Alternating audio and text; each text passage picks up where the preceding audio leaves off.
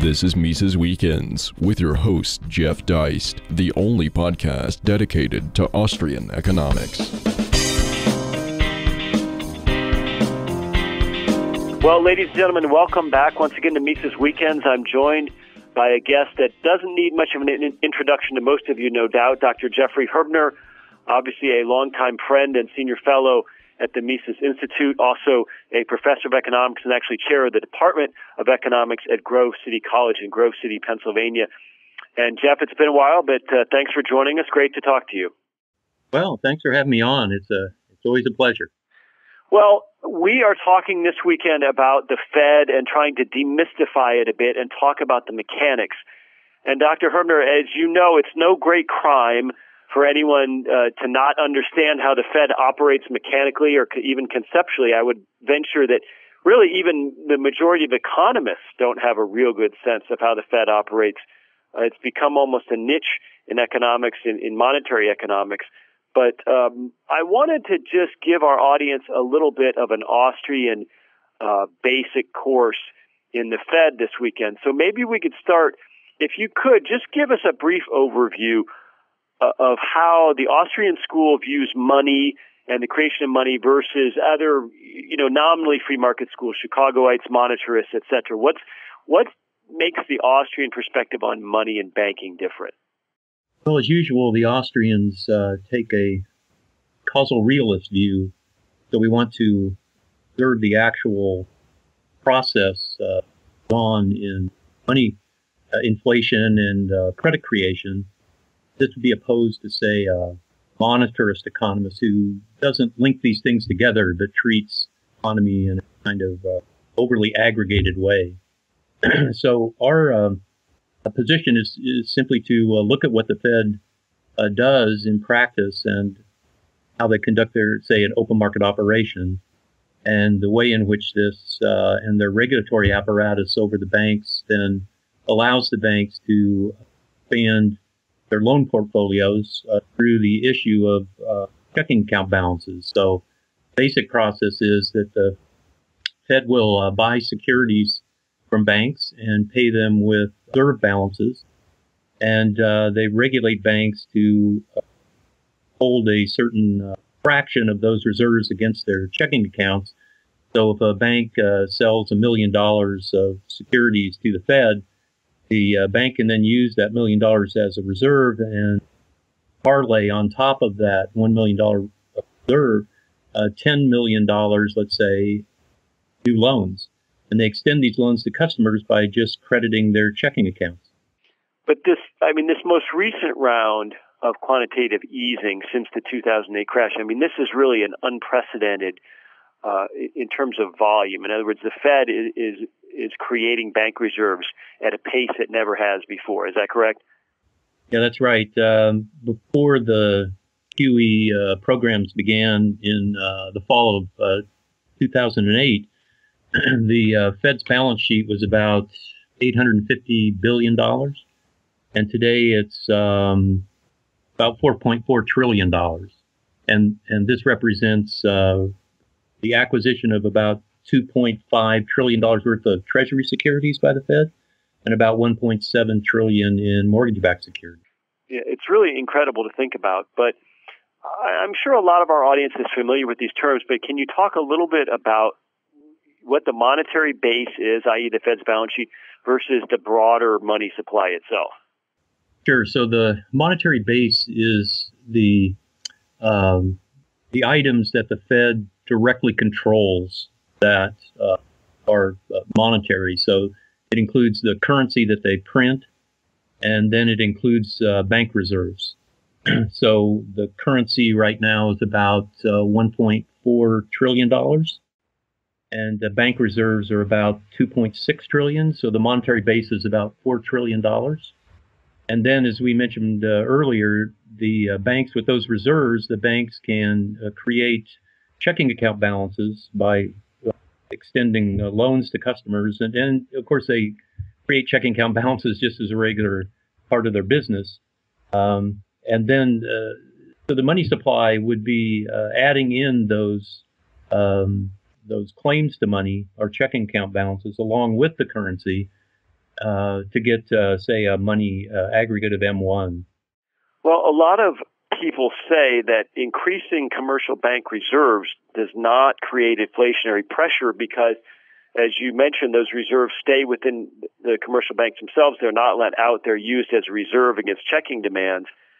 Would you disagree that, I guess we've more than quadrupled the monetary base? Would you disagree that this $2.5 trillion of new bank reserves is going to have an inflationary effect ultimately? Right, it certainly will if banks go back to their normal lending practices and reduce their reserve holding to, say, a fraction of just maybe, say, 10%. Then this would involve a quite enormous expansion of their checking account balances through credit creation. Right now, they're holding pretty close to 200% reserve. And historically, that's higher than usual. The only time it's ever been at this level, anything near this level, was during the Great Depression. But isn't this interesting, though, that this attempt to stimulate the economy by creating bank reserves, it doesn't force banks to lend. If there's not credit-worthy borrowers or projects out there, then it in effect, you're risking inflation without necessarily stimulating the economy here and now. Yeah, that's exactly right. It's back in the 1930s, the opponents of this kind of policy that the Fed had adopted back then likened it to pushing on a string. So the Fed, of course, can create all these bank reserves at once, but as you say, this doesn't necessarily create demand for credit, worthy projects for banks to lend into or for entrepreneurs to undertake. And so we have a repetition, just like we did in the Great Depression, of a suppression of business investment because of the tremendous uncertainty that exists in this particular economy. So we're talking about the supply of money and the shorter version of that, the monetary base. So that's sort of one side of the coin here. But the other side of the coin is the cost of money. Can you explain for us, first and foremost, the concept and the idea behind the federal funds rate? Sure. The federal funds rate is the interest rate that banks charge to other banks when they engage in interbank overnight lending. Basically, this is the lending that one bank would do to another bank of the reserves that that bank holds. And the main reason for lending reserves in this manner is, again, to meet regulations. So that's the Fed funds market. And this market, of course, by moving reserves around to banks that could use them to parlay loans, would maximize really in normal times, the extent to which checking account money substitutes could be created on the basis of these reserves.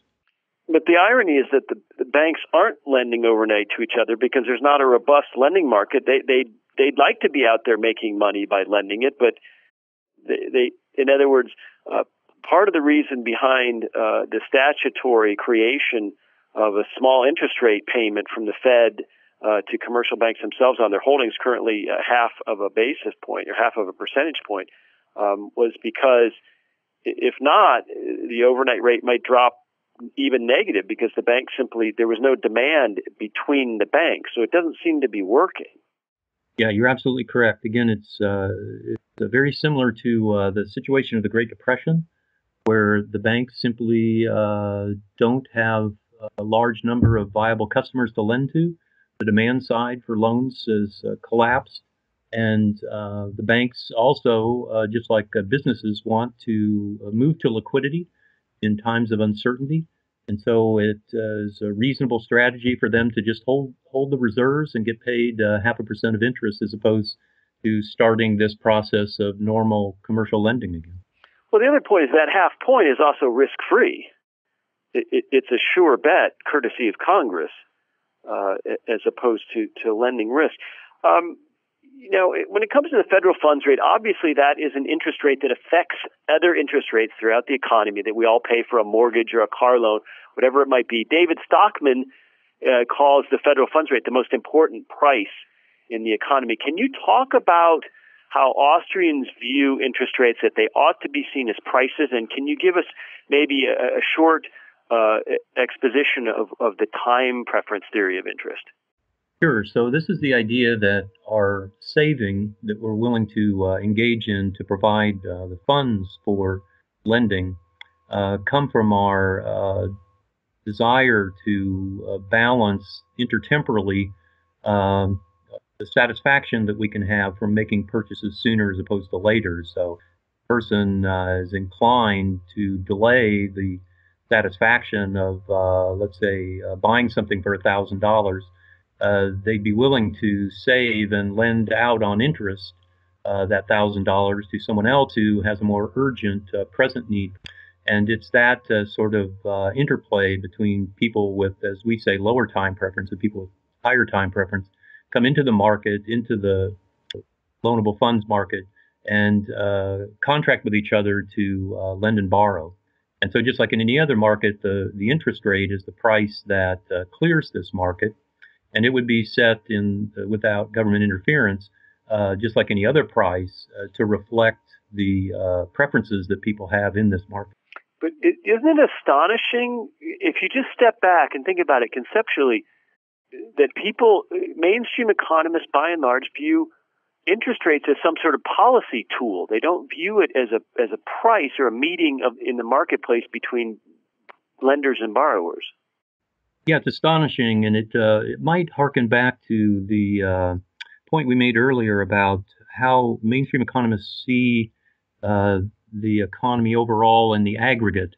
So they think that every production activity in the economy is stimulated by aggregate demand. And so lower interest rates, in their view, would always elicit more spending and therefore have a positive stimulus effect on the economy.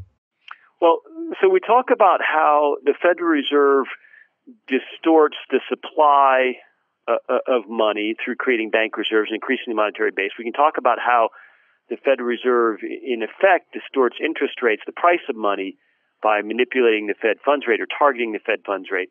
So we take what Austrians would call two types of distortions. And can you talk about, how these distortions affect the production process? There's obviously Austrian business cycle theory says that this is a harmful thing. Could you give us sort of a quick version of Austrian business cycle theory? Again, this harkens back to the way that the Austrians view the economy realistically. So we see the economy as a structure of capital production. So to take the housing bubble as an example of this, in order to build more houses, we first have to cut more trees down in the forest and then mill more lumber, and we have to mine more materials, let's say iron, out of the ground to produce more nails and so on and so forth. So once there's an expansion of credit that creates this artificial demand for some particular product in the economy, it sets in motion a reallocation of investment towards these earlier stages of production, as we would say, towards the extraction of raw materials and the building up of the capital capacity to produce the intermediate goods like the nails and 2x4s and so on and so forth, to eventually produce the greater demanded result in more houses and more cars and so on and so forth. The problem with all of this allocation of resources in the economy is that it isn't called forth by a change in people's time preferences. It isn't that people are willing to save more now so that they can have more products in the future, to release resources into the expansion of these capital production processes throughout the economy. Quite the contrary, people's time preferences haven't changed. In fact, if anything, they've intensified during the boom their demand for consumer goods right now. And so the resources in the economy get pulled in two directions that aren't consistent with one another. They get pulled toward the production of consumer goods, and they get pulled simultaneously toward the production of mining and building up capital capacity and so on and so forth. So there's really a resource constraint that doesn't allow both these things to be built up simultaneously. that eventually brings the boom to an end and requires then a period of reallocation of the resources into their best use that's consistent with people's preferences. But the reallocation is not always so easy, is it, right? I mean, if a factory tooled up to make Cadillac Escalades because in an artificial credit and money market there was a demand for these really fancy $80,000 SUVs, and then it turns out that demand is short-lived even in an artificially propped-up economy, it's not always a simple matter to shift to building little electric cars because there's a lot of sunk costs in a certain kind of assembly line. So there's a time lag. I mean, there's real harm here that I mean, do you sense that we don't always understand this? Right, especially conventional economists. They think of the capital stock in the economy as Play-Doh that can just be remolded at will into any configuration that we need. We could take an auto factory that we overinvested in during the boom and just refashion it immediately into a washing machine factory or something else. But as you point out, there's a degree of specificity that's created in the boom in producing these capital goods. You have a lumber mill that you produce, and you can't just, without cost, tear it down and reallocate the resources into other uses that are now being demanded in relatively more highly. Well, talk about how cheap credit, or when we say cheap, we mean cheaper than it otherwise would be. It affects business decisions. In other words, it makes certain projects work on paper that wouldn't work in with what we would call a more natural rate of interest. And what does it mean to lengthen or shorten the structure of production? That's right. So when the Fed engages in this monetary expansion through the increased supply of credit in the banking system, then interest rates are suppressed. And the lowering of interest rates then creates a greater present value for more heavily invested capital projects than otherwise. And so we see asset price inflation, as we like to call it, along the lines of particularly capital-intensive production processes. And these tend to be the ones where demand is shifting relatively towards those things. So again, to take automobiles as another example, it's one thing to increase the demand for automobiles, and this translates then to increased demand for iron out of an iron mine. But during the boom, not only do you get that increase in demand, but you get an increase in demand for iron from all the other sources that iron is used for, iron rod fences for fancier houses and so on and so forth. So there's a certain concentration of increased demand and therefore higher prices for the assets in production of assets held, capital stock held in the higher stages. And that is the process of lengthening out the capital structure. When resources move from more direct production processes like labor and materials going into producing a car to more indirect production processes like labor and materials going into mining iron, which then produces steel, which then produces eventually a car. Well, Jeff, despite these distortions, there are people who benefit, right? Can you talk a little bit about how, unlike helicopter money, which is the joke that Ben Bernanke famously said we could dump money out of helicopters, well, that would be distributed somewhat evenly across people and across the economy, but that's not how things happen with the Fed. Can you talk about the importance of primary dealers and how help us understand the concept of earlier recipients of new money? Sure. So let's start with the latter point because it's, I think, more basic. So when the Fed inflates the money supply and they use it to buy something, then, of course, the first recipients, the ones who receive this new money first in the social process, benefit the most. They get wealth transferred to them because they're able to buy the goods that they want to buy with this new money before prices are bid up generally. But people will eventually receive this new money after a long time of the social process of spending and earning income and respending and so on. And they'll get the new money when prices are already bid up. And so they have their wealth reduced. Now, the primary dealers are first in line in this process of money creation. So they are the ones that the Fed buys securities from or sells securities to as they start this process of monetary inflation and credit expansion. So for folks who aren't familiar, I mean, primary dealers are actual banks or security brokers that are authorized to deal directly with the Fed itself. So in a sense, the names of these primary dealers are available. So if it's cronyism, it's not hidden per se. Yeah, that's right. So they're the big banking houses, security houses, Citigroup, Goldman Sachs, J.P. Morgan, Wells Fargo. There's several foreign-held companies that are on the list. I think it right now is at 15 or 20, something like that. So UBS is on the list, Deutsche Bank, Credit Suisse, and so on. Well, ladies and gentlemen, I'm actually sitting in a hotel in Las Vegas as we record this, and this area is called Lake Las Vegas in Henderson. And it is really an unbelievably stark example of what we're talking about, Dr. Herbener, because this rivals any Chinese ghost city. I mean, there are huge unfinished buildings out here. There's a casino that had begun to operate before the '08 crash, which now sits empty with weeds growing up around it. There are empty condominiums, empty storefronts, empty restaurants. The Westin Resort I'm sitting in is half empty. And, of course, we're very, very far from the Las Vegas Strip here, which is kind of an analogy for people who are far from the D.C. money machine, right?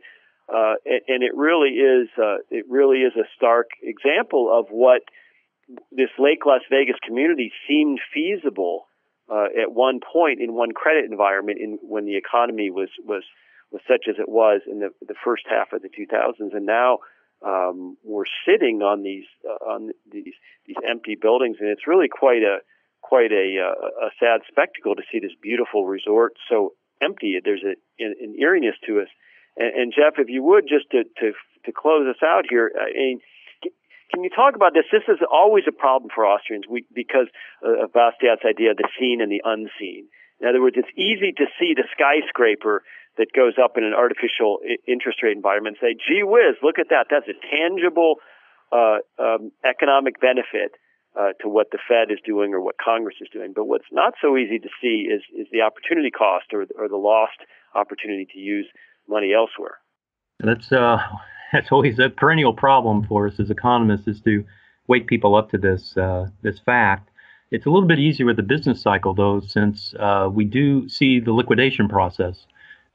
Even though people have sometimes a hard time connecting the two, at least that is something tangible that they can look at as you are surveying Vegas at the moment, that something has gone terribly wrong. And it is possible through good economic analysis to wake people up to the connection between the boom and then the following liquidation process. It also strikes me as an excellent example. The malinvestment in Vegas is an excellent example of why the Fed's policy of reflation doesn't work, because now we see that when they have reinflated the economy and the housing boom has started over, it hasn't reinvigorated Vegas. It's just created malinvestment in San Francisco. Yeah, no, it's a real tragedy out here. So, Dr. Herbener, we thank you so much for your time this weekend. Ladies and gentlemen, we're going to post a link to a really interesting out-of-date publication from the Federal Reserve Bank of Chicago itself that explains Fed money mechanics. And I've sent this around, and really even quite a few economists haven't seen it. So I really recommend, if we want to be adequate critics of central banking, the Fed, we really have to understand what it's doing and how it operates. So I'm going to recommend that to you. And of course, Jeff, there's a million books that people could read on this. If you go to Mises.org, I'm going to throw out Rothbard's Mystery of Banking, of course, Rothbard's What Has Government Done to Our Money? And if you want a treatment that reads just as well today as when it was written more than 100 years ago, you can read Ludwig von Mises' Theory of Money and Credit. I was skimming that the other day, and there are paragraphs in that sound like a Fed meeting today. I mean, they're so on point. And people may not be familiar with it, but Dr. Herbener edited a book called The Pure Time Theory of Interest, which features Israel Kurzner and Roger Garrison, Frank Feder. So that's also a book I would recommend to people who are interested in really understanding what interest rates ought to be. Dr. Herbener, as we leave you, are there any particular books or articles that stand out to you that we might recommend to people? Also, a little more advanced is Joe Salerno's book on money, sound, and unsound. Also excellent work. Well, Jeff, we really appreciate your time. Ladies and gentlemen, check out Mises.org and have a great weekend. Thanks so much. Subscribe to Mises Weekends via iTunes, Stitcher, or YouTube, and follow Jeff on Twitter via @JeffDeist and @Mises.